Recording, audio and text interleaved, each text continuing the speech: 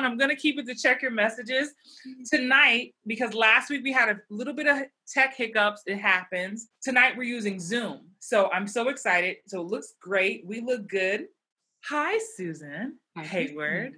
You guys, if you're new to Hollywood Bound, I know we have a lot of new members here in the Hollywood Bound Actors Facebook group. Susan, a lot of people joined just today because they wanted to see this interview. Yes. Hi, friend. It's exclusively in the HBA Facebook group. If you're new to this community, number one, I'm Christine.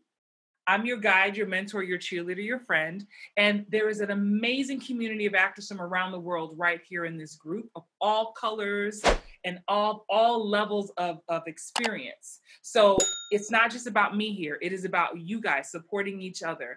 And what I've been doing for the past several months is having this HBA Spotlight series, interviewing different actors and actresses who have a wealth of experience and knowledge and just a story to share. And tonight, I've been trying to get Susan on my podcast, the Hollywood Bound Actor Podcast. If you don't know it, come check it out.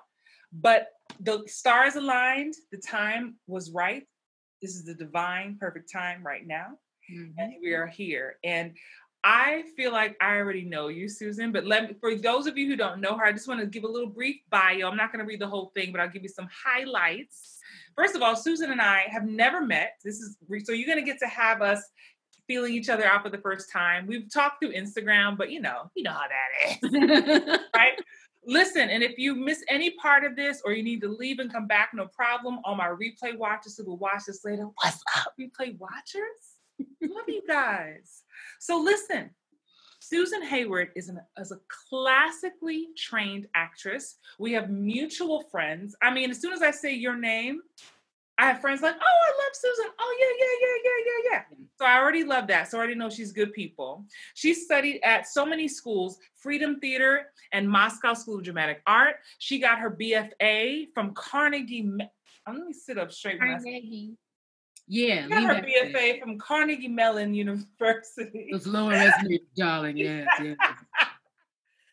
A lot of you may know her if you're fans of the show Orange is the New Black. For the past couple of seasons, she has starred as Tamika Ward. Look at these hearts. You can't even feel the love right now. So when this is over, Susan, you're gonna have to come back and pop up in the comments. Okay. There's so much love happening. You may have recently seen her on Tommy with Edie Falco, who I love. Edie Falco. Amazing. I mean, she was on the PlayStation original series Powers. I think I had like 8.5 auditions for that show. I don't remember what for. I never. It's fine. Sidebar. And she was also in the Broadway cast of Harry Potter and the Cursed Child. Susan, right now you're based in New York, yes? Welcome to Hollywood Bound Actors. Thank you for having me so much. I've loved kind of being on the edges of the community that you've built online. And I'm like, hello, hey community, hey people. Yes, she sees you. Susan, hi. It's so nice to connect with you. Can you give, first of all, let me just say this. Hollywood Bound Actors, and I'm going to shout y'all out right now. You guys are the most supportive community I have ever been a part of. It was created because of you. Mm-hmm. You guys helped create it. I gave it a name and a place, but you guys have now made it home, and I'm so grateful to you. You guys control the energy here, and it's such a place of love, honor, and respect. So I want to just know that everybody we bring into this space is here to support you. So Susan, how did you even start acting? Like, how did you know you had the bug? It was a long journey. My mom bribed me to be in my Easter church, like my church Easter program when I was like 4. She knew that I wanted the stuffed animal. And she's like, if you memorize your Easter speech well and you get up there and you do the thing, we're going to go buy that bear. Okay. You like bear? Bet. Deal. I got you. And it was one of the most magical moments of my life. Like I went up there, I memorized it, did my things. I had my little cute shoes on, and then I walked back to the pews, and I'll never forget it. I'm thinking we're going to go shopping later on after it to buy the thing. And I turned around the corner of the pew, and my mom had already bought the bear, and she had it for me already. Aww. And I was like, did you believe in me? Did you like have did you know I had this? And I feel like that kind of vote of confidence and the freedom and the fun I got from that, it kind of started early from there. And then I saw Lynn Whitfield play Josephine Baker in the Josephine Baker story. Honey, that moment when everything is gone and she's stripped at that house by herself. And like for me, the opening, when she was like just being a child and all the white people came through and tried to burn the place, and she was like, I will never be afraid again, and no children will be afraid again. Like that kind of thing that could drive art and drive performance. I was like, I'm keyed in. What we doing? Where we going? Oh, I got to make a note on that because we got to come back to that. What drives art? Because I talk about that so much. Oh my gosh. Okay, so see, sisters. After this quarantine, when I come to New York, girl. Come on. I love that. So just so you guys know, Susan and I, before any guest comes on, I'm like, I always ask, like, what should we call our talk? Because let's not also forget, I mean, none of us can forget, we're all in the state of the world right now. And for some people, it's tricky. And it's tricky, honestly, Susan, being a leader and having a community and being like, nobody want to hear about acting right now. Nobody want to hear about that. And I just disagree. I believe, yes, everything is happening in the world, but artists, we are the thing that helps people escape. We are the thing that gives people hope. We are the things that like you shared with me a poll that was it was like the Sunday Times, and it was asking about, those of you who are not in New York, Susan shared it with me and I looked at it and I couldn't believe it. It said, it was asking New Yorkers, what do you think are the top 5 non-essential jobs? And when I hear non-essential, what do you think when you hear of non-essential? I mean, I think something that I can live without. It'll be fine. I don't need it. I won't miss it if it's gone. That's what I think of non-essential. And so and I feel the same way. Won't be missed, not a big deal, not important. Guys, do you know the results came in 71% of the people who took that poll in New York said being an artist was non-essential. We can live without it. How did that affect when you saw those stats? Well, for me, it was 2 things. It was like, wow, our education system has failed us, because even the little icon of what an artist meant was a picture of a man with a little beret and a mustache. And I was like, that's cool. He's an artist too. That's one kind of artist. That's one kind of artist, and a very particular like visual art that can be in a world that maybe might feel removed from the public.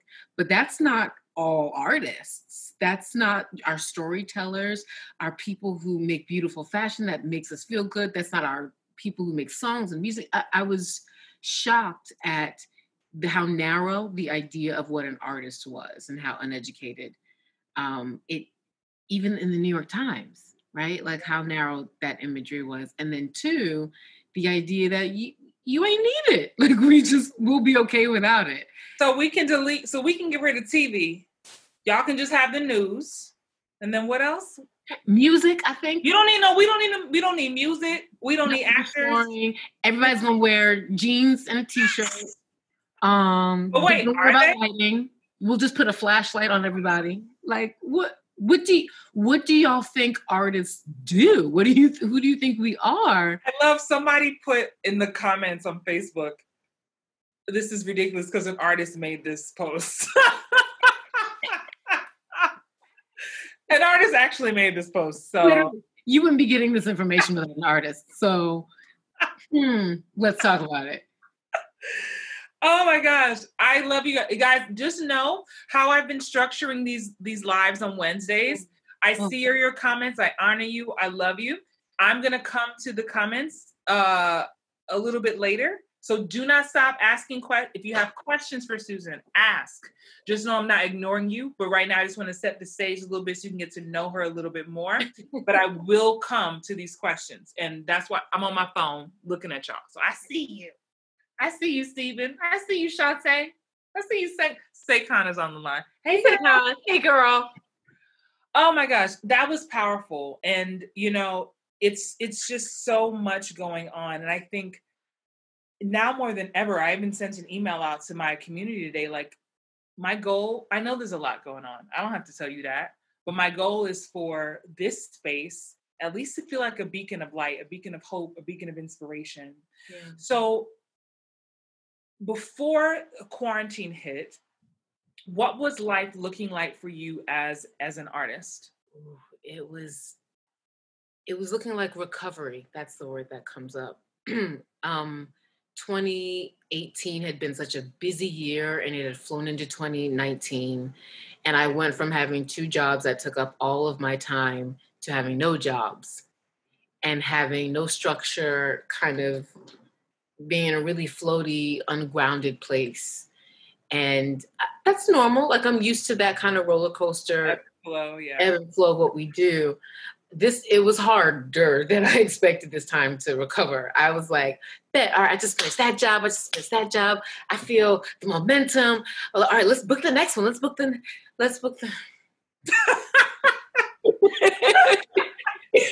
I was like, I need a nap. I need to go on a date. I need to like read a romance novel. I need to chill out. I need to talk to my family and travel and be a person. Right. Not just because this life, and I'm always trying to tell my students and my community, it can be it will, as much as you allow it to have, it will, yes, suck up every bit of you. Every bit. Every bit. So how do you find that balance? Let's take quarantine out of the situation. Just before this, was there balance? Did it even exist for you? It was a work in progress even then. I hold on fast to my friends who aren't in the business, people who I knew in middle school or high school, or who went to college with me and then went into a different field. I think it's really, really important to have close friends who are not in the business at all. I agree.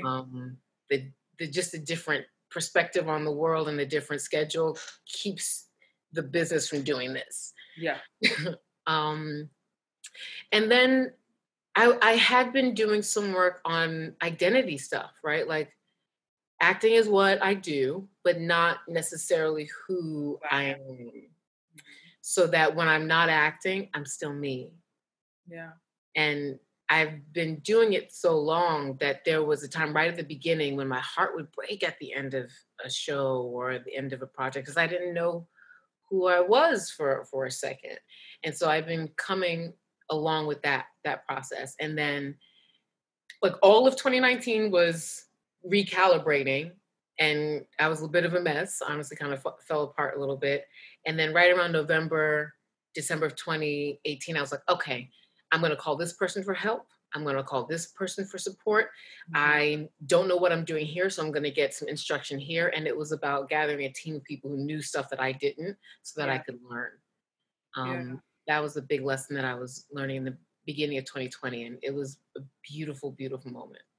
Let me ask you this. When did Orange, so for those of you who are not familiar with Susan, she, the past couple of seasons, she's been starring on Orange is the New Black, an amazing show with an amazing cast. I mean, a huge cast. I worked with Dasha on American Crime Story about the Gianni Versace assassination.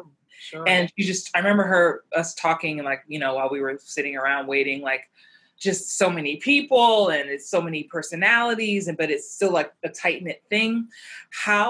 When did that wrap for you? Because I know, because they're done. The show has ended, right? Yes, that wrapped for me in February of 2019. So how is it to show up to set every day and there's just people and there's people? You know, I did a podcast episode about loss, and it's something we don't talk about a lot as actors. Yeah. And I don't think we own it actually often either.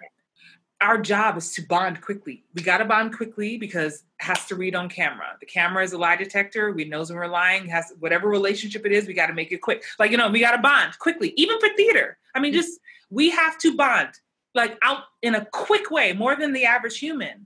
And then more than the average human, we are ripped apart from those relationships. The bestie you had on set, the people you talked to at Crafty, everyone you saw every day is now gone. And with the best of intentions, love you, but I live in, New York, you live in LA. I may see you at an award show. How do you personally, how do you either release the role or how do you deal with that loss? Because it is a loss. Even people who aren't your, like, we hang out and get drinks every night, like there's still right.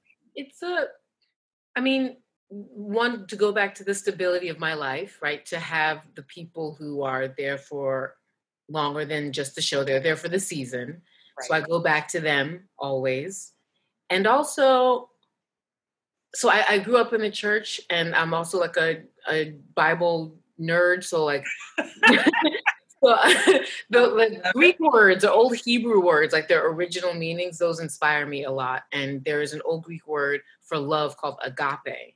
Yes. And that's just a love for all humankind. And so what I try to do is create a practice of just loving people in the moment, right? Like, you are here, we're present, I love you. For what this is right now, I don't have to overthink it. I don't have to put anything on it. I don't have to pretend to love you. I can actually love you just because you're God's child too. We're artists trying to build this moment. And then when you're gone, that doesn't mean I stop loving you or you stop loving me. That just means I'm loving you from afar now. Yeah. I don't, it doesn't have to be, the moment doesn't have to be defined by these five senses. It can be defined by something larger than that. So like, we're still in the same community. Yeah. And the next time we cross each other's path, it'll be beautiful. And you treasure it too. Yeah. And I think as an artist myself, who was I talking to about? I might even see you say, CAINE, if you're still on.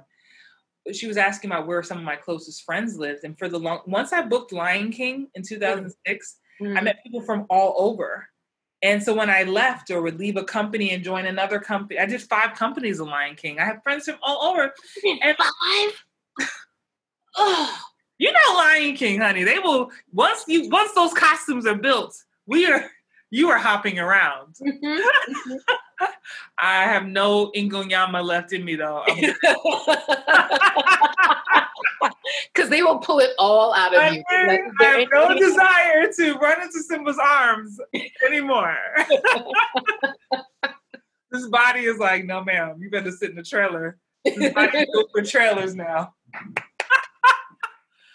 Woo, 8 shows a week. The whole sidebar conversation. Yeah. But it was around that point where I just accepted that no one place was home and no one place had all my friends in it.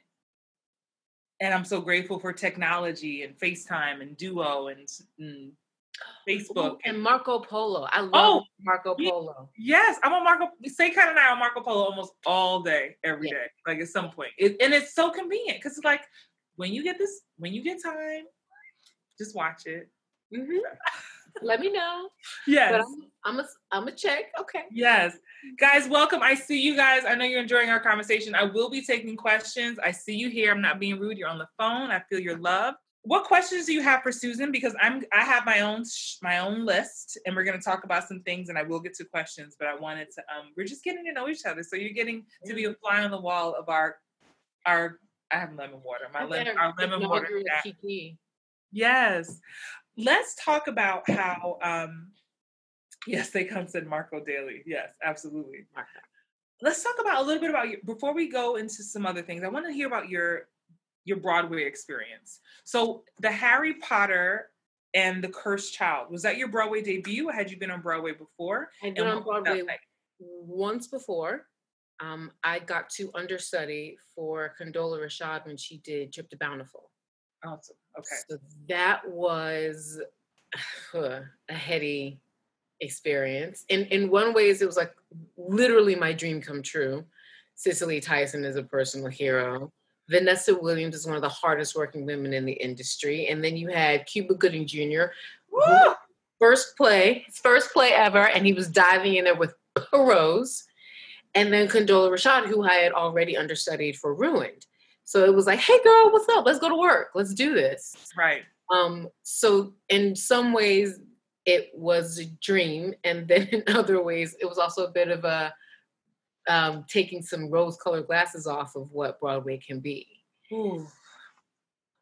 Let's talk about it. You grow up with the stars and the sparklies and the rainbows, and then you get in there. First of all, those days, like you said, those days are long. Very long.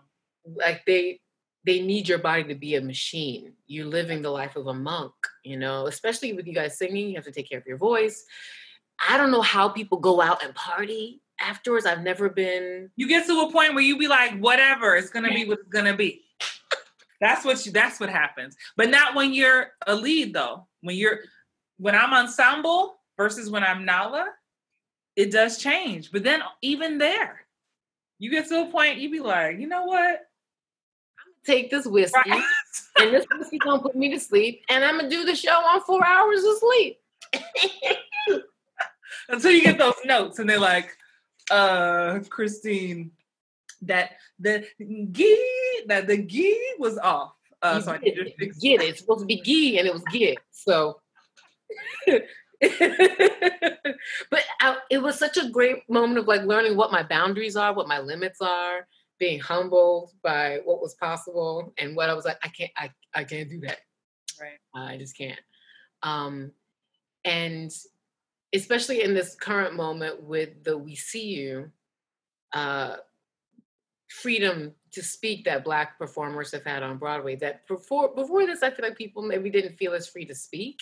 Yeah. There were things that kind of made me cynical about the business of Broadway, right? Like they need your body to be a machine in order to fulfill the needs of the performance schedule in a way that I found it messed with my self-esteem, it messed with my sense of possibility. Yeah. You can get locked into this rhythm that you're just on the mill. And I'm like, where's the lightness? Where's the sense of play or possibility? It's the same thing over and over. And I found that to be surprising and a bit of a disappointment, a bit of like, that's not what I thought it was going to be. No. And then also too, it's when you're understudying and and first of all, let me just say for any of you who are in this space, understudies don't get their due. Understudy swings. It is a hard job and it doesn't get the respect that it deserves, be clear, but it is a great training ground. I will say that. When you get trained to memorize that whole script, to be ready. I remember, I think it was CAINE. She and I went to go see A Raisin in the Sun, the one with Diddy, Audra McDonald. Well, Viola Davis was Audra McDonald's understudy, guys.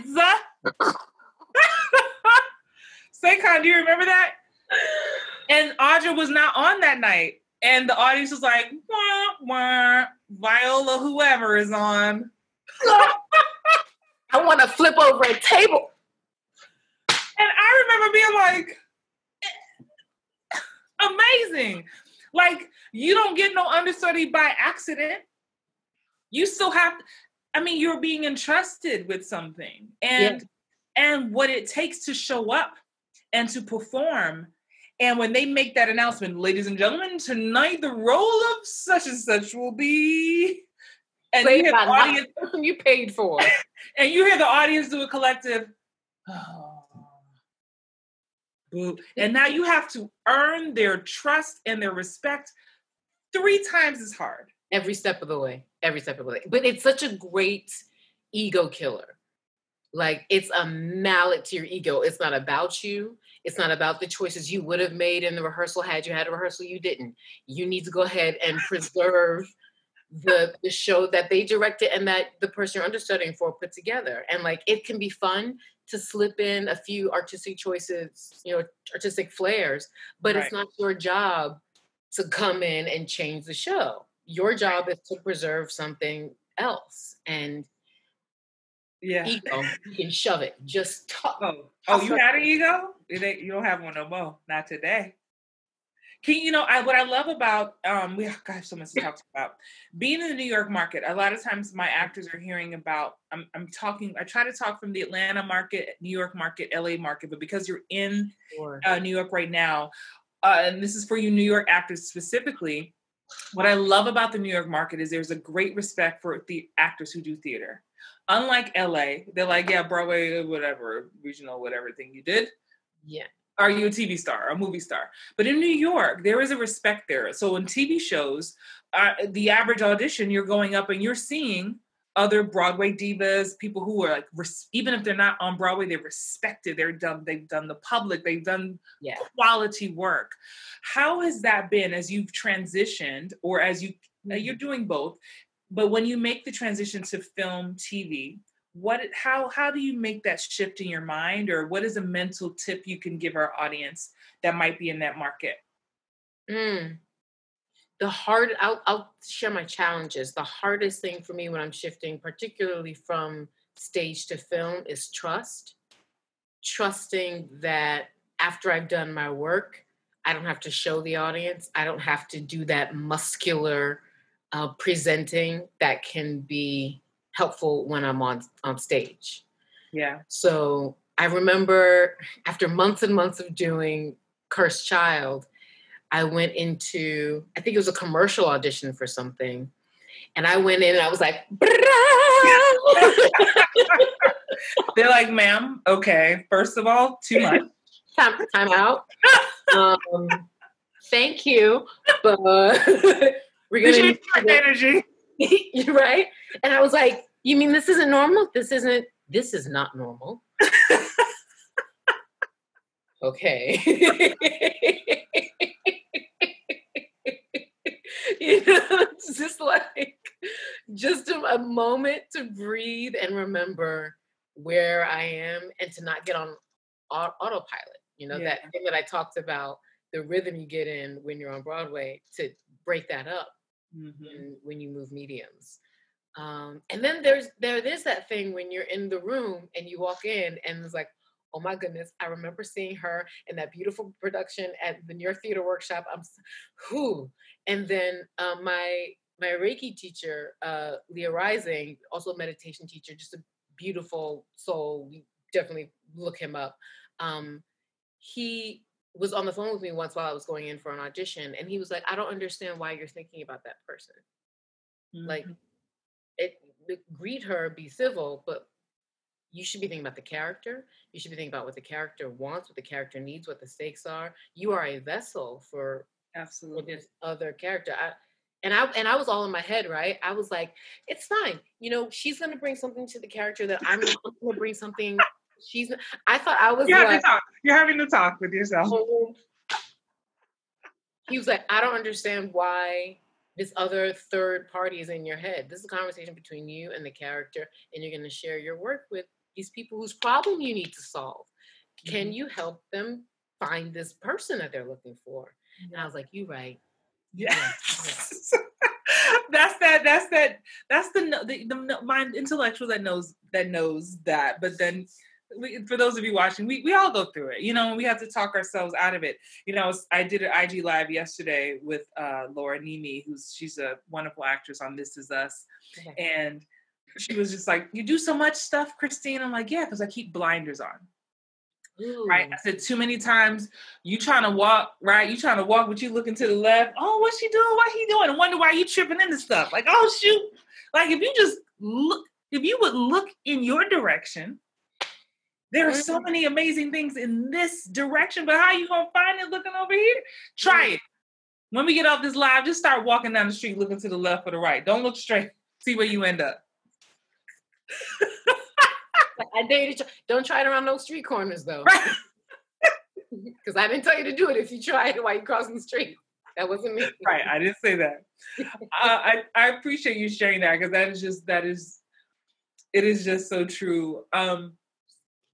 Tell me a bit more, because I want to, and I promise to come to your questions in a few moments.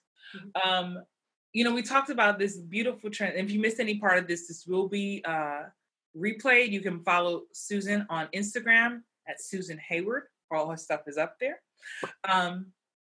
You talked a little bit about it, but I want to spread a bit more light on it if people are not directly in the community, about the We See You. Yes. Talk more about what that is doing, how that's coming to be in light of our current climate, and what that is for anyone who wants to get more information. I'm not directly involved. I know a lot of the people who signed the first draft of the petition, from what I saw, it was basically a lot of newfound freedom amongst Black performers, not even just performers, Black folks who work in the Broadway community. Because while oftentimes we are the face on stage, but not behind the scenes, there are playwrights and stage managers and directors and would-be directors who don't get a chance on Broadway.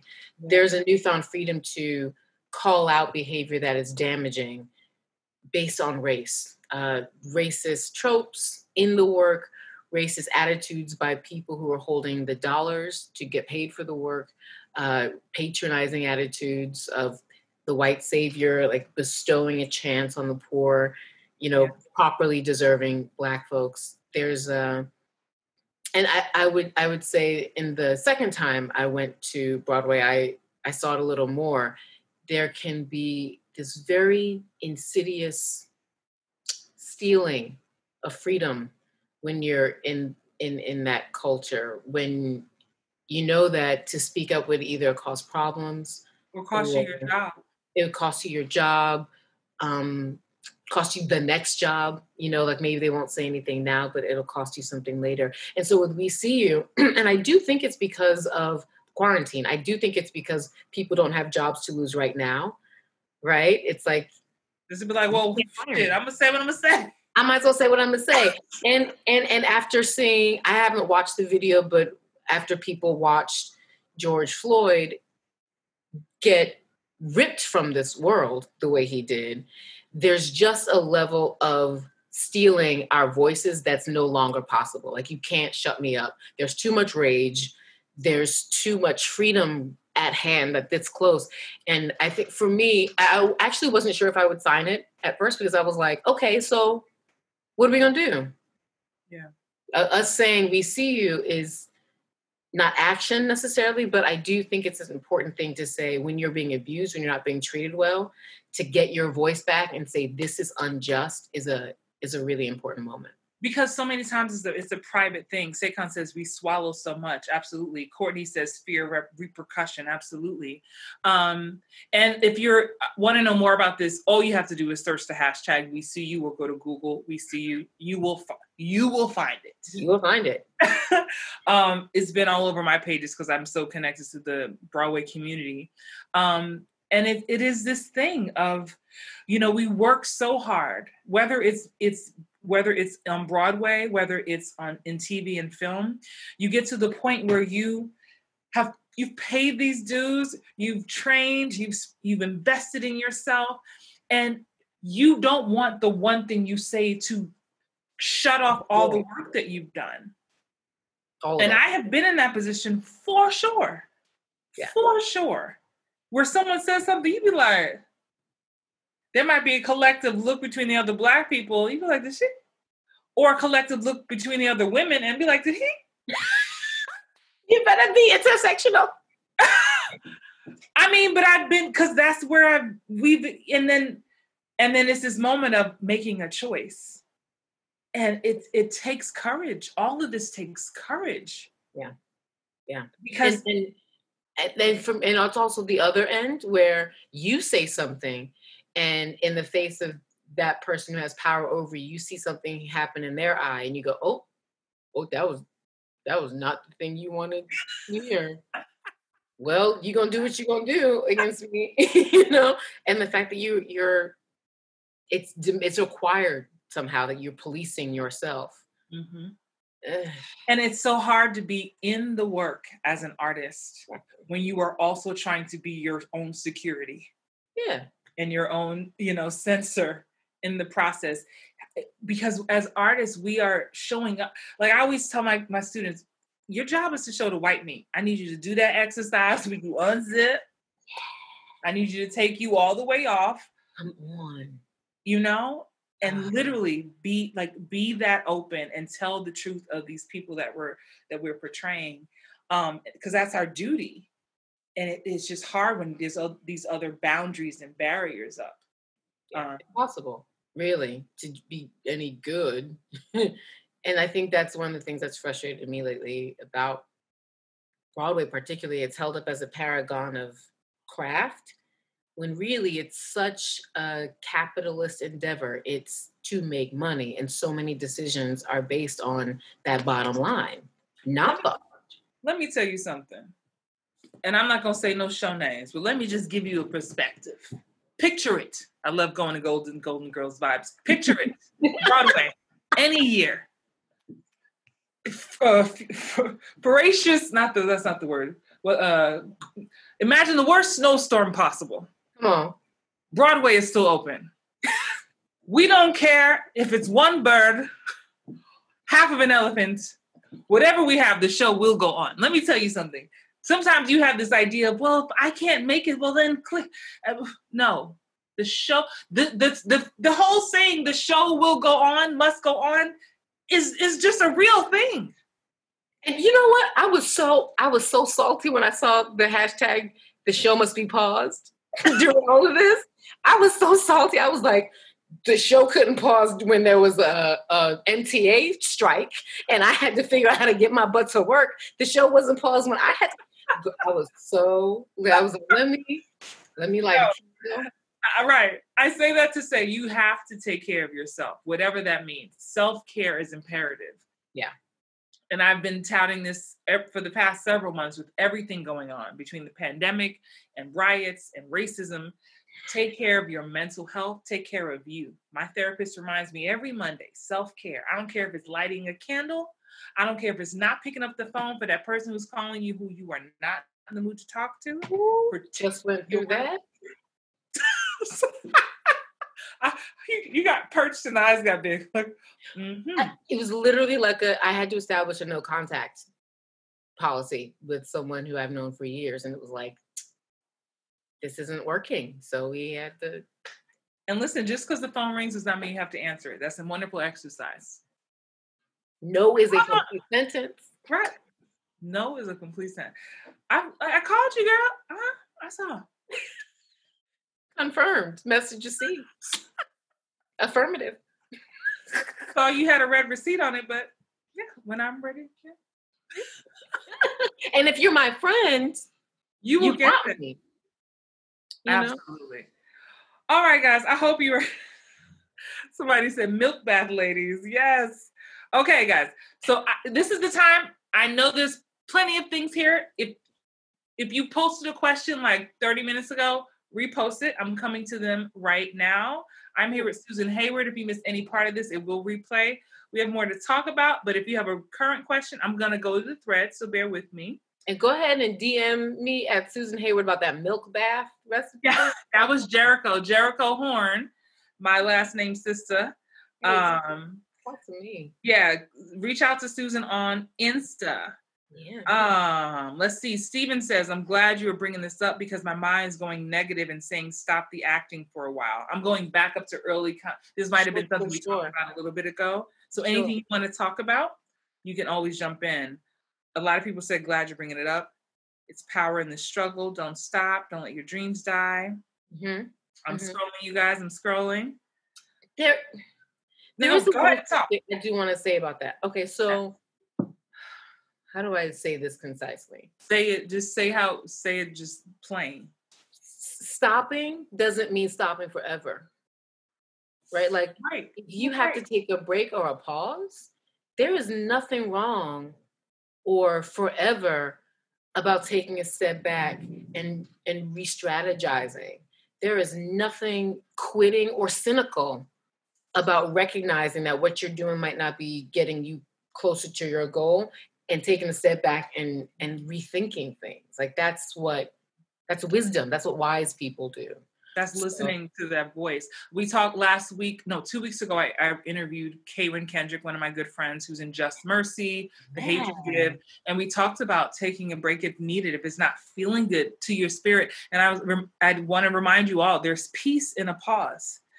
We see Cicely Tyson, honey, she ain't going nowhere. Okay. She took a break. We didn't see her for a while, and then we saw her everywhere.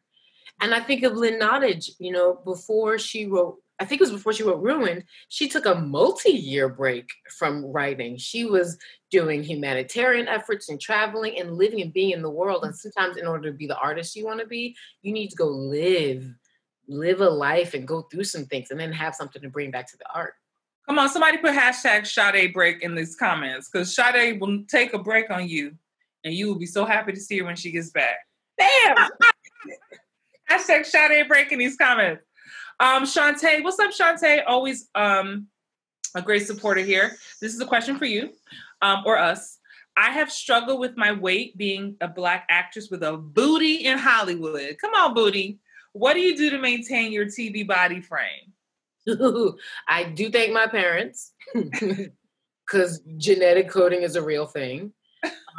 Earlier when I was talking about reaching out to people for help, I finally found a nutrition coach and workout trainer whose fitness workout works best for me. They're called Core Rhythm Fitness. They're here in New York. I've been doing their workouts online since the quarantine, and it was the best mix because they acknowledge that the body it's a mind, body, and a spirit connection. Mm-hmm. All of them are connected, and they address all three parts of the person. So I had a nutritionist to help me figure out what to eat, because your body is 80% what you eat, only 20% that working out.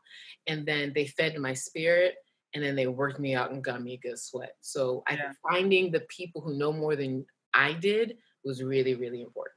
That's been key to me. I've been blessed to, nothing's by accident. So it was divine time that my trainer was literally delivered to me through my inbox. Shout out to Zimzon Official. And I've been working out 4 days a week with a gladiator. Ooh. And Zimzon Official, get into it. And the mind control. It's a mind game. Y'all can't see it over here. I got printouts of beautiful toned women, and I have all these mantras on the wall, and I look at them while I work out so I don't forget them. But I have to walk my walk.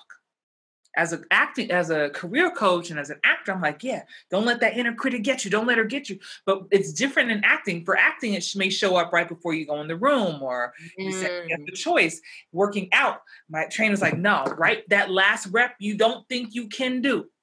Yeah. That's when she's showing up. Mm-hmm. And I'm like, damn it. Oh, that's Veronica. I named my inner voice Veronica. That's what I talk about. Those of you who don't have my book, if you don't have my book, get into it. It's not over here. I don't know where it is. But I named her because I needed to know that my inner critic was not me. So Veronica needs to have several seats. I don't need your input right now, girl. Okay. I'm ambitious, right? So I love that. One more thing. Also, one thing, but like, your best body is a healthy body. So it's not about measurements. Yes. Like, the best body is the body you feel good in, the body you take care of, the body that you protect, and you surround with people who can protect you too. And if Hollywood doesn't know what to do with your beautiful, luscious booty, then that's an opportunity for you to show Hollywood what to do with your beautiful, luscious beauty. You find people to collaborate with, you write, you produce, or you don't do those things, and you find people who make the work you want to be in, and you take your luscious booty where it's going to be loved. I love it. Come on, hashtag luscious booty, Shantae, in these comments. I wish. I'm not. That's not my ministry. Listen, all of our booties are luscious. I don't care if it's little or big, honey. I'll take it. Okay, because that's what's happening over here. Hearts and hearts. Yeah. Kenya Brown says, and you don't have to get so specific, but you can generalize this answer if you need to. Okay. And I can chip in on this one too. Okay. How do you sustain a relationship while working as an actor? Oh, I haven't. F for failed. I haven't. My last relationship was a few years ago. He was also an actor, and we learned a lot with each other. We learned a lot. Ooh, more power to the two actors. It's hard. It's hard because we talked about the roller coaster, right? But now it's two roller coasters, and you're trying to be on the same ride. It's very difficult. But I'm very bad at dating. I'm not good at it. I'm not good at creating time to do it. I am private. I don't like to talk about it, but sustaining it, I wish I had more help for you because I don't have very much. I'll speak from my experience. It is, I give so much props. My husband should be in here to answer this question. God bless anyone who dates an artist, who dates an actor, especially. Yeah. Okay, like I'm preparing for this role right now. I cannot. Like I'm literally not available to you. Who I am is not available to you. Sorry. And so I will say communication is key. Because, and I'll speak very transparently, oftentimes for most of my life, I have chosen my career first. And it's so not fair to the people who have been in my life. Yeah. And so the best I can say is you got to choose you first and know what you're willing to sacrifice, because also it does not serve you to be like, oh, he don't want me to really act, or she don't want me to really act, or and then there's resentment in some other way because you didn't get to fully live your dream. And so I think a person who really is there for you and loves you and is there to support you will take that L of being like, shit, it ain't always great. I mean, she be in her moods when I come home, or I don't know what character to expect. But like, I think we're special people, and there are special people put on this earth to deal with us. There are lids for every pot. Absolutely. Let me see. There's so much good stuff. I see y'all. I'm coming to you. Communication. Sandra Nelson. What's up, Sandra? Do you feel that you are constantly changing your hair to match your headshot for an audition and then have to change it back for another role booked another day? Oh, girl, the hair saga. No, girl, get some wigs. Just wigs all day, Sandra. I mean, I feel like anytime I have a Black actress on here, we have this conversation. Oh, yeah, and I have several YouTube videos about this too. Wigs are your friends. I don't believe in being stuck in any one hairstyle. What I want to do for my personal day-to-day life is my business. If I happen to work in that, fine. But if I want to dye my hair purple tomorrow, that should be my prerogative. But I think some Black women, this is where some of y'all mess up. Your regular everyday hairstyle, your regular everyday nails ain't gonna get you the bookings that you want. Do that on your playtime. If this is your business, have your business outfit, have your uniform. That's how I look at it. My hair literally becomes a uniform. You're preaching to the people. I mean, because people are, I'm not booking. Well, take them coffin nails off and take that two-tone weave out. This is my fun hair. When I do my lives, I do whatever I feel like doing. But when I get that breakdown and it's saying mother, 40s, sympathetic, warm, I'm not, no. And what is your uniform? So please chime in. What's your take on this, Susan? I'm just at the beginning of learning this lesson and putting it into practice, because for a long time I booked work, I think, based on this and this, right? Like the cheeky, the open thing. And they were like, you're a fro, you had the TWA. There's like a kind of white person who loves that, right? Right. And so I'm kind of graduating into my signature look. I don't know what it is yet. So I'm trying out things. I just had a photo shoot at the top of the year where I made a point of bringing a bunch of different wigs that I hadn't really gotten photos in, so that I could start sending things out and see what hit. So I'm 100% in the middle of that process of figuring out what my uniform is going to be. I got a lot of response with the really big, beautiful, curly, like natural. That's also a New York vibe. That's also a New York vibe, though. What you guys have to understand, and I talk about this in my course, Book More TV. Doors open July 6th, by the way. I have a whole module about hair. Okay? Mm-hmm. And not just for my sisters, but my white girls too. We talk about clip-ins, tape-ins, all of it. Because everything means something different in this industry. So I like to teach. To me, this is all a game. It's all a game. If you follow Jim Carrey's page, if you just need to understand that a bit more. Like, once you come outside of this and stop taking this so seriously and be like, it's a game. What's these chess pieces doing? Oh, if I do this, this happens. That's what this is. And that's why I get so much joy from it. It's not that art is serious to me. Like, art is fun. You can't take that. I don't care if I don't book another job again. I'm not going to stop acting. I was acting before bookings came when I was in the Bronx, in our apartment on 233rd and White Plains Road. So once you understand that, then you understand, okay, long hair means this. And in New York, I just find specifically the big, curly, kind of natural long. That is a very common look for the people, the women who get cast in New York shows. Yes. Versus maybe some of the LA shows are a little bit glossier, more long, luxurious. You just got to know what market you're in and study the market and study the shows that are booked in your market.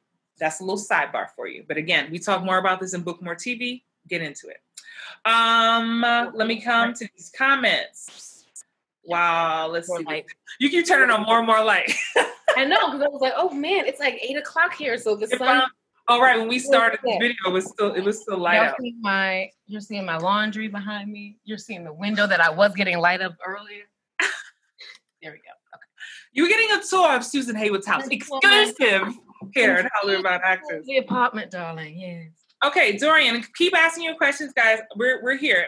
Dorian Davis says, you are both an inspiration as theater and on-screen actors. Thank you. Do you have any advice for how to take control of your two passions as an young artist? I'm currently with the theatrical commercial agency in LA, but I hope to do Broadway and national tours in the future. So it sounds like you're in LA, but you want to do Broadway tours. Do you have an agent, Dorian, that gets you seen? I mean, right now everything's shut down. So let me just answer this quickly. The advice is approach all of them. Always work on your music. If you're doing, I don't know if you sing or not. If you want to do music, if you want to do musical theater, don't wait until the audition comes to start getting your sheet music and practicing songs and getting a strong 16 bars, 32 bars. If you're not a singer, don't wait till the last minute to get your monologues. We always need a comedic and a dramatic monologue for theater. And if you have an agent here in town, does your agency have a department for theater? In New York, we call it legit. It's confusing because we call it theatrical for TV film, but start there. It's all possible. When these Broadway shows open back up, who knows what will happen, but there's always open calls. Even if you don't have rep, for those of you who are not repped, you're so cute. I'm like lighting. It's cute. We got the curtains and everything. So there's always open calls. They have to, through equity rules, always have to have a 6-month equity open call for any Broadway show.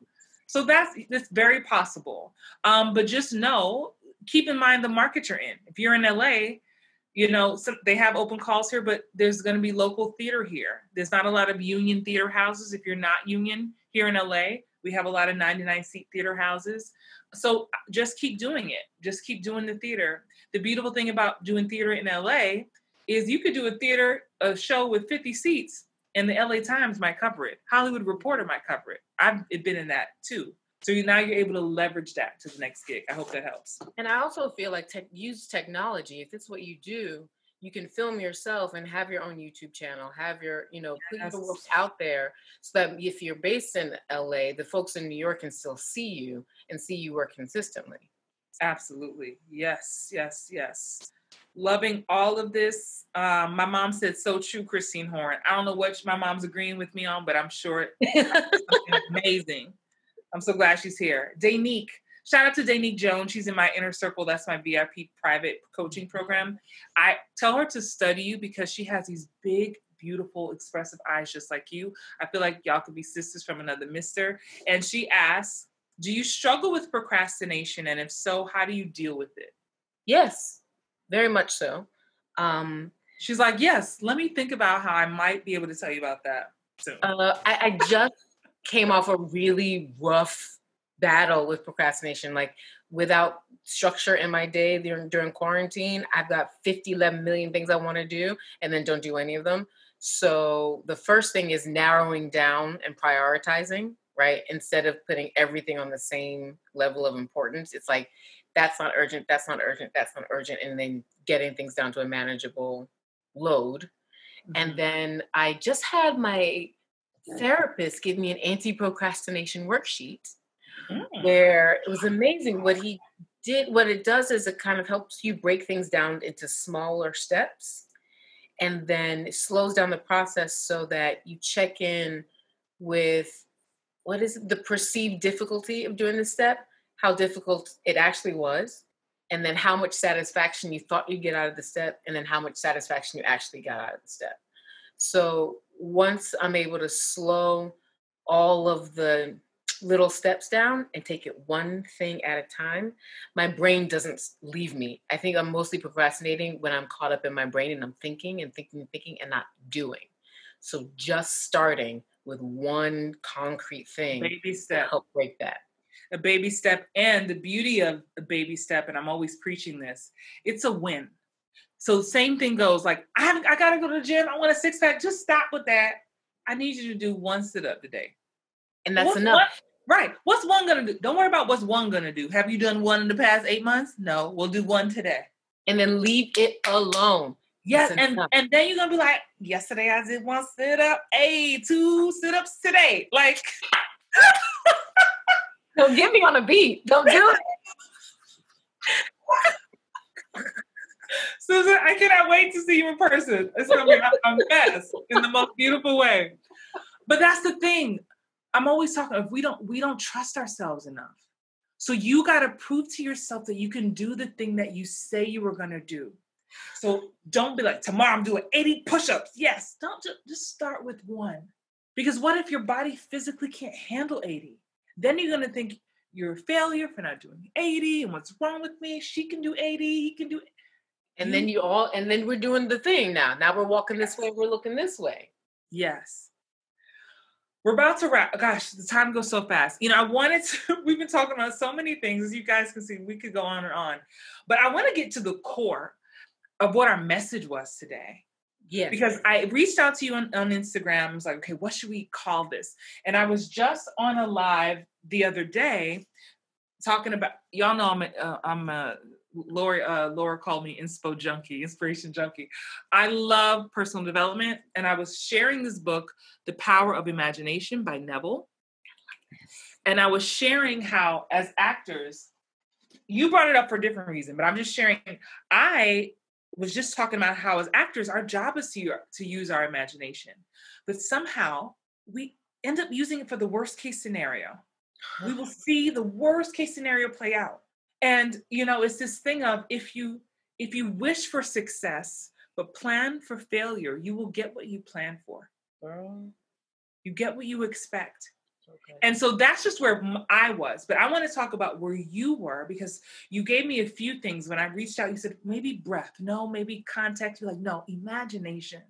So why was imagination so much in the forefront of your mind yesterday when I reached out to you? Well, particularly when the quarantine started and COVID started, there was that word unprecedented that was everywhere. Do you remember that? Yes. And I was reading up on Spanish flu and other plagues, and I was like, it's not really unprecedented. It's a new virus. Like it's a new entity, right? Organism, but a plague is not unprecedented. Right. Even a global plague is not unprecedented. The Spanish flu went around the globe a couple of times. So it made me go, okay, well, why is this word being used a lot? And why don't we know that it's untrue? And I feel like for me, my imagination is fed by what I learn, by what I already know. And that's a jumping off point. But if we don't know enough, how can we imagine the next thing?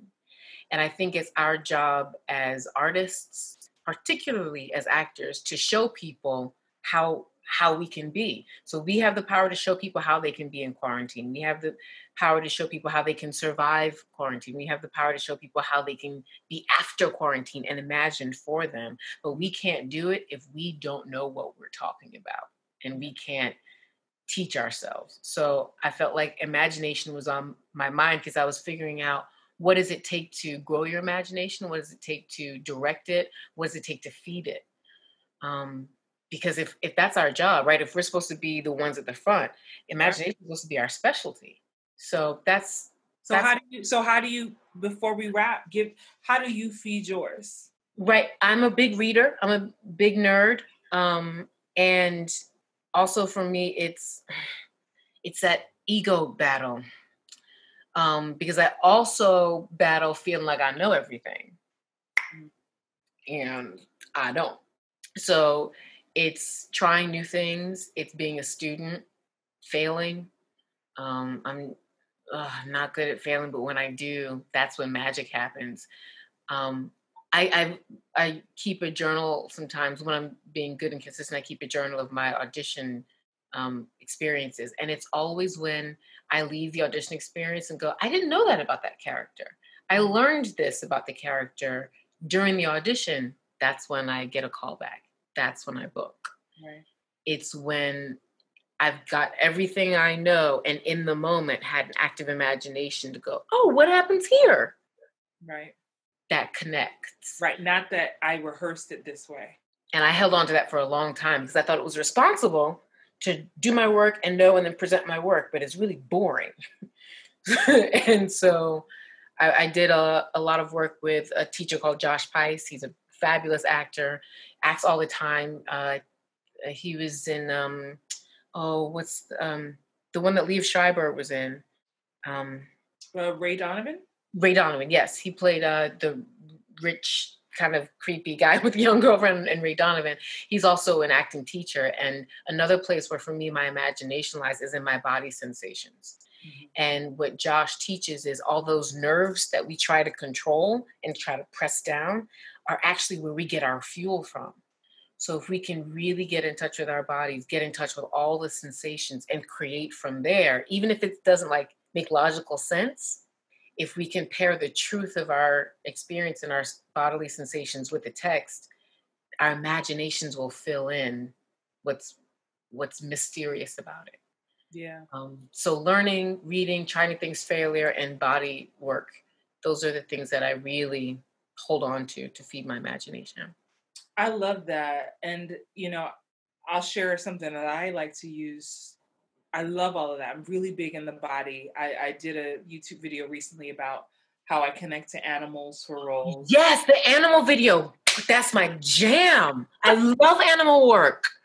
I do. And I've done it in some live workshops, and some of my students are like, I don't connect to this. I'm like, all of these things are tools in your toolbox. Everybody doesn't need every tool. But for me, it goes back to that core, I know a lot of my community, some of you started in school, some of you are starting at 40, 50 years old, some of you are starting late, so you may not have had all these moments of exercise and discovery, but there are so many types of exercises, and you can Google some of these if you don't, if you're not in the class with me, but finding that connection is just, it guides you in such a way. And sometimes my students don't realize it. And then I'll be like, well, when I played Harriet Tubman, I was tapped into a gorilla. And then I will do and they'll be like, oh, I see it. Yes, I see it. Right. And I'm like, yeah. So that's just something that works for me. And I love also asking questions. A lot of us, we get caught up in, they only sent me 2 pages, or they only sent me the 10 pages. I don't know any. Well, ask more questions. And that's your job. Because they come to you because they're like, we don't know how to make this live. We only got 2 pages. Right. We'll pay you a bunch of money to right? That's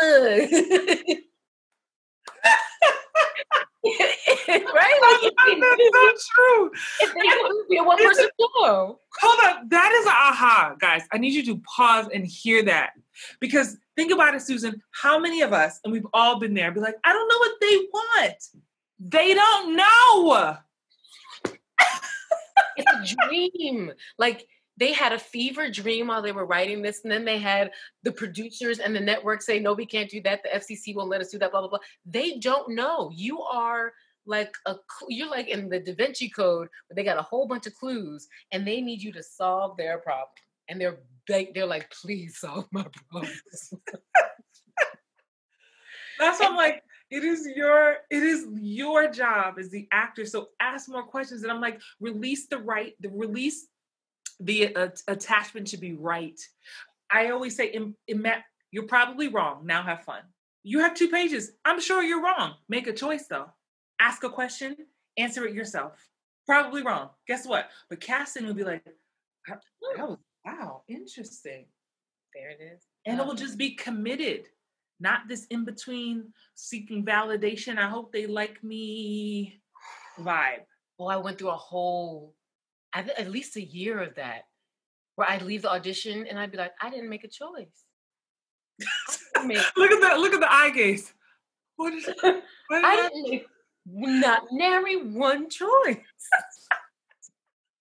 And they'd be like, thanks for coming. The worst thing I heard one time, somebody was like, thanks for coming in memorized. Ooh. That's all she could say. I was like, okay. You right. That's a word for some of y'all who just trying to get off book only.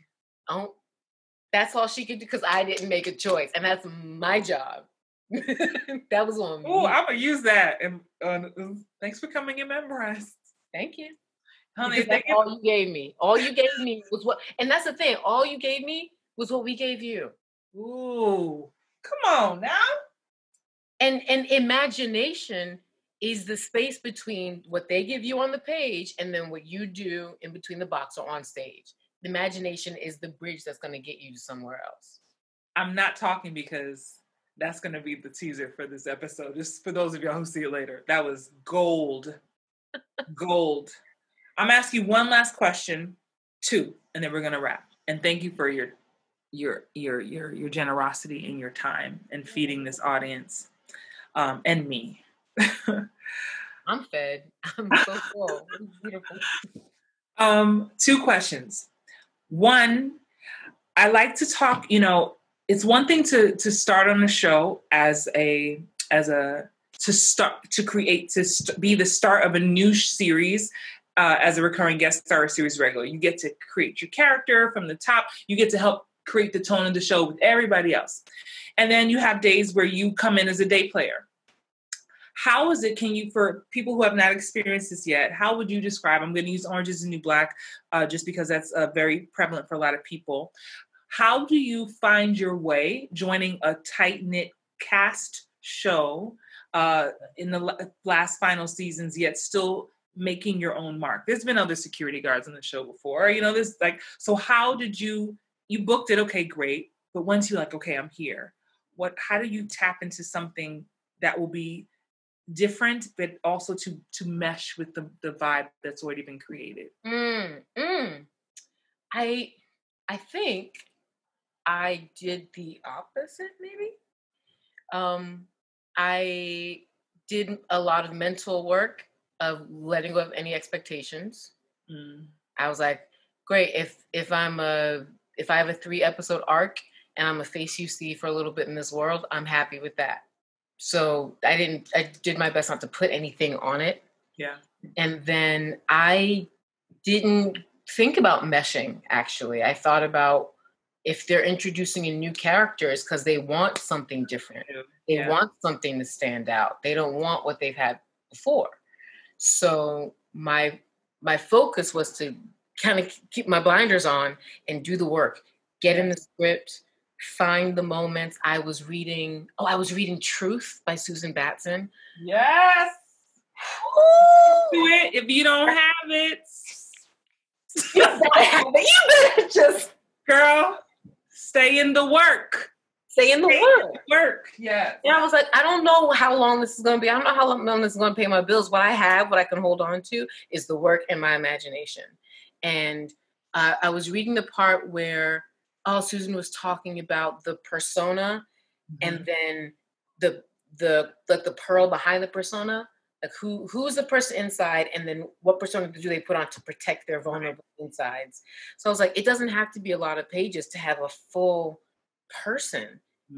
And that's what I focused on. I was like, okay, writers, if you see a full person and that inspires their imagination and they write more, that's because I've done my job to bring in a full person. Right.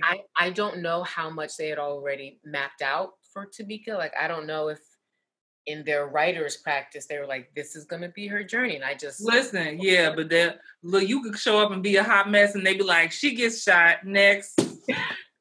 Honey, you be killed in an instant. So it's TV. Like, a for real serenity prayer. Like, Lord, give me the courage to change the things I can, which is my work, Right.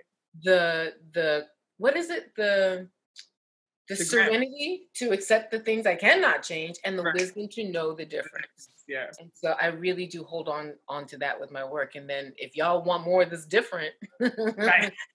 And you booked it. So there was something there that they already saw and loved. Awesome. I want you guys to take that note, because as actors, you can be stuck in your head. I love that you came in knowing that basically you were enough. And what you showed up to your audition with was clearly enough because you booked it. So you have something that is just already enough. So trying to fit into this world is not necessary. How you showed up is enough. And lean into that. I love that. Final thing before we wrap, and I like to ask everybody this. Oh, this was such a juicy. Get out of my head. I just said juicy in my head. Did you? And again, if you miss any part of this, you can catch the replay once this bounces down. You can follow Susan Heyward on Instagram at Susan Heyward. For those of you who are wanting to book more TV, my signature course opens on July 6th. That's when the doors open. You can get all the information. It's a game changer. You're welcome in advance. I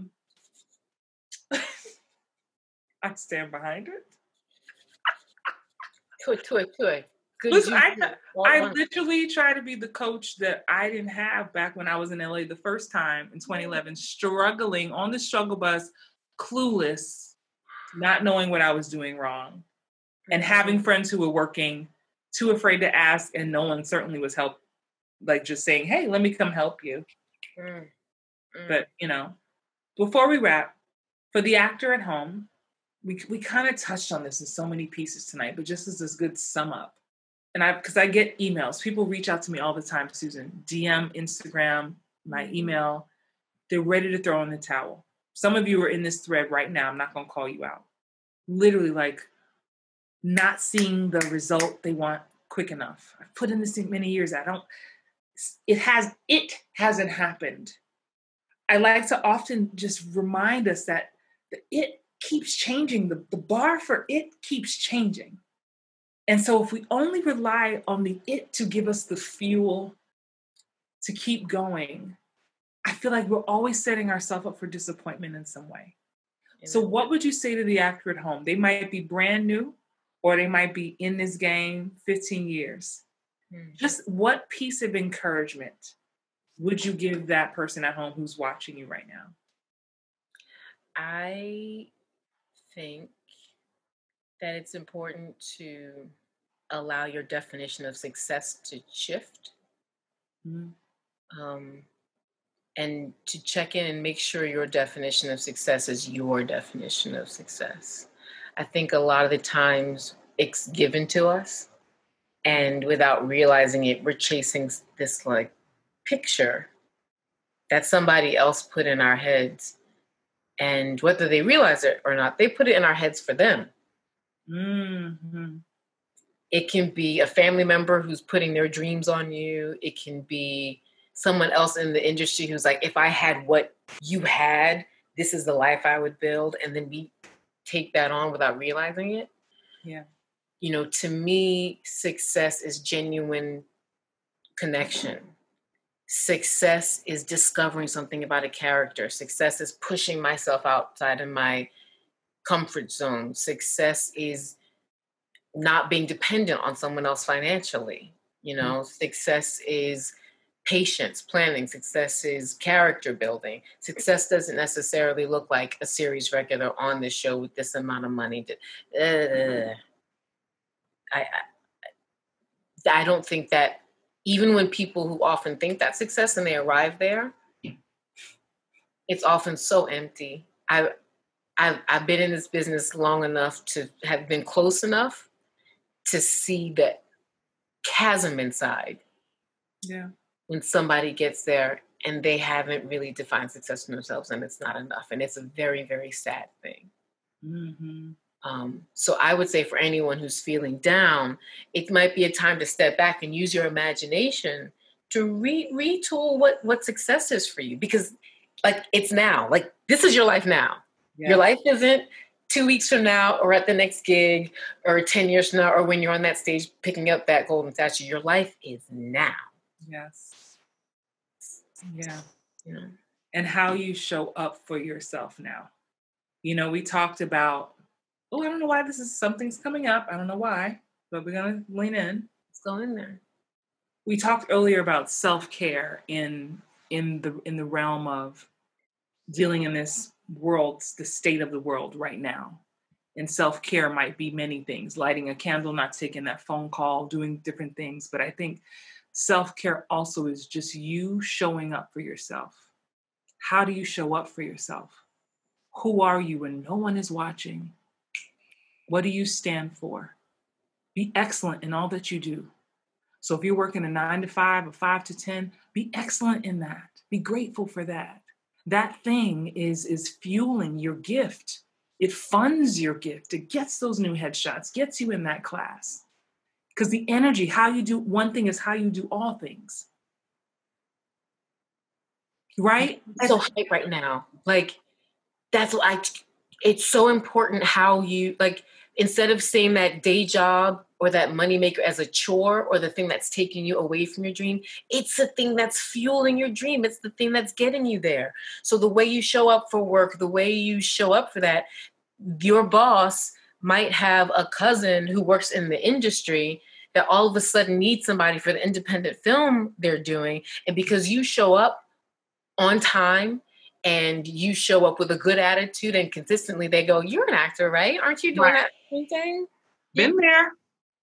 I can't tell you how many voiceovers, print jobs, and things I booked at my old 9 to 5 that I talk about in my book. That nonprofit I worked at, if you read my book, you know what I'm talking about. And that's the truth. That is the truth. And let's be clear. Let's be clear too, Susan. Let's talk about it. When you're on a show or on a series, though it's your dream and you love it, guess what? When you tired and it's that 12th hour and you just ready to go home, but they're like, we got 4 more shots, 4 more setups. And you're like, how are you showing up in that moment? It's not all just rainbows, right? Like that is work. It ain't 3 takes. No. Depending on you're not gonna become that person when you get there. Yes. You get to be number one and then be nice. And then have stamina and then be generous. You're not gonna be generous after you get the big trailer. Come on. Come on. You're gonna be generous when you're in holding because your background. Because I was there too, honey. And you got to be prepared. You got to listen out a little extra because they don't tell background folks nothing. You got to bring something to read. How are you showing up for you? Because the way you show up for you there is the way you're going to show up for yourself there. Mm-hmm. Right. Don't be the last one to get to the set now. We ain't going to tell. That's a whole separate conversation. And, I don't care what number you are on the call sheet. I don't care. I don't want to be the one y'all are waiting on unless it's for a good reason. If it's for a good reason, right. If it's for work, right? Y'all gonna wait. But and I'm gonna make sure everybody know too. Don't be playing the Mokido games that we know happen. Well, we're waiting on her. No. You bring my socks, Janet. Remember, I told you I needed those socks in the fitting because it's 12 degrees outside. You weren't just waiting for me to floss and like do my hair. That's not what was happening. That's called advocating for myself. Separate conversation, guys. We will have to come back another day. Susan B. Heyward. I like my new middle name. I like it. Oh, I'm gonna take a breath in honor of Marilee, one of my amazing clients, Marilee Kateri. Couple of holidays ago, she got me this lovely chakra ball, and I keep it right here in between clients. It was like the best gift. And I hid it between clients, and I just want to reset. I'm gonna do it one more time. I'm grateful for you. I thank you for being here. I thank you for sharing your heart. I thank you for sharing your journey. I wish so much love and success to you that's already here, already happening. Ooh. I pray that you continue to receive everything that is in your heart, continue to manifest, continue to just remember your worth, your beauty, and all that you have to offer this community, all that you have to offer us. Your art matters. You are just so, I just feel you. I just feel your energy. I feel your love. And so many amazing things are just already here, already happening. And the same thing for each and every one of you at home. It is already here. Just because you can't see it, don't be fooled by your right now. Hold steadfast to your dreams. You are magical. We are magnets. It's why we call ourselves booking magnets. You are drawing things to you. Remember, if you pray for success, but you plan for failure, you're going to get what you plan for. So why not use that energy to plan for the best case scenario, the best possible right now, as Susan was saying. This replay will be here. This is Hollywood Bound Actors. This is how we get down in Hollywood Bound Actors, okay? The replay will be here. Follow Susan Heyward at SusanHeyward.com. To all of you, have a good night. Leave comments. And if Susan has time, maybe she'll come back through here when the replay's up and reach out to you guys. Good night, everybody. Good night, everyone. Be well. Hey, you. Are you an actor? Not booking? Well, guess what? The problem isn't you. It's not that you're not talented, hardworking, or deserving. It's that you haven't found the missing link that can change your career forever. Playing Small, the actor's guide to becoming a booking magnet. It's my new book. You can order it now at whyplaysmall.com.